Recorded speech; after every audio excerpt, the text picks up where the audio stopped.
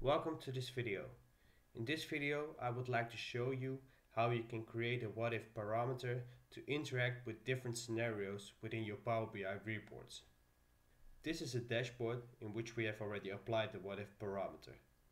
This parameter applies to the sales forecast of this report. With this parameter we can analyze the impact. And of course this can also be applied to, for example, costs. Welcome to this video. In this video I would like to show you how you can create a what if parameter to interact with different scenarios within your PowerBI reports.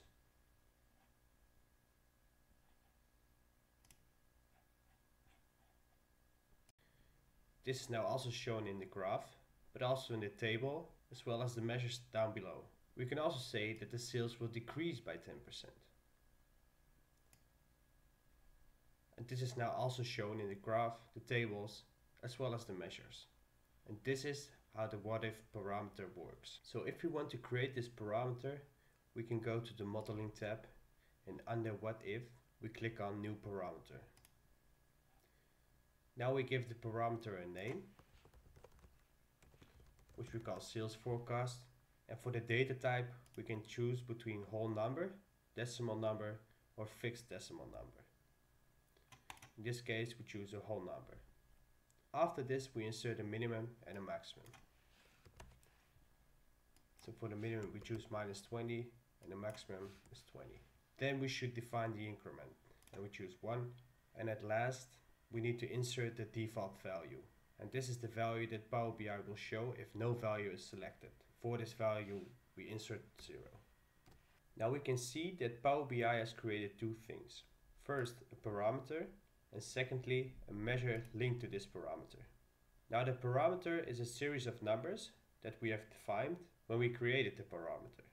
And the measure linked to this is equal to the value that is selected from the parameter, and therefore the formula selected value is used. If we put both the values on the screen, we can see how they work. PowerBI has already inserted the parameter, so now we only have to insert the measure. So the parameter allows us to choose between the predefined range of values which we have created, and the measure will then become equal to this value. So if we select 5 from this parameter, this will also be displayed in the measure, and this is how the two are linked to each other. Now that the parameter has been created, we need to link it to our original measure on which we want to perform the what if analysis. We can do this by creating a new measure. For this new measure we use the parameter value in the calculation. So the sales forecast